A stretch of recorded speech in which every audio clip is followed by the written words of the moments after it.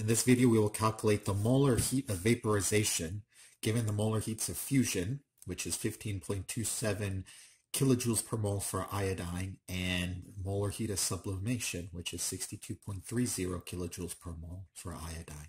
So heat of fusion just simply means how much energy is required to melt 1 mole of a substance.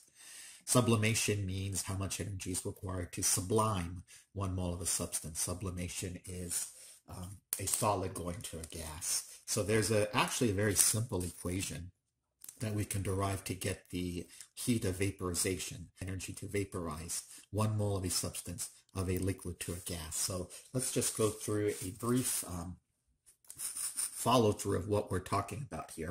Okay, that is melting, also known as fusion. So there's a delta H of fusion that is associated with that. Okay.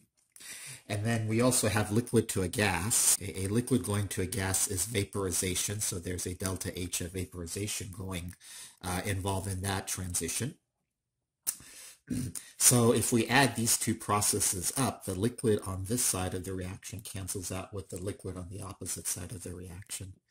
And we are left adding this up to a solid going to a gas. Solid going to a gas is known as sublimation. And since we added these two equations together, we can add their corresponding delta H's. So the delta H of sublimation is nothing more than the delta H required to fuse plus the delta H required to vaporize. So delta H sublimation is delta H fusion plus delta H vaporization. So in this problem, they actually give us the delta H of fusion. So that is 15.27 kilojoules per mole. And so delta H vap is going to be 62.30 kilojoules per mole minus 15.27 kilojoules per mole. And I'm getting, as an answer to this problem, the delta H of vaporization for molecular iodine is going to be this minus that. On my calculator, I'm getting about 47.03 kilojoules per mole. So the equation that you can use to help solve the problem.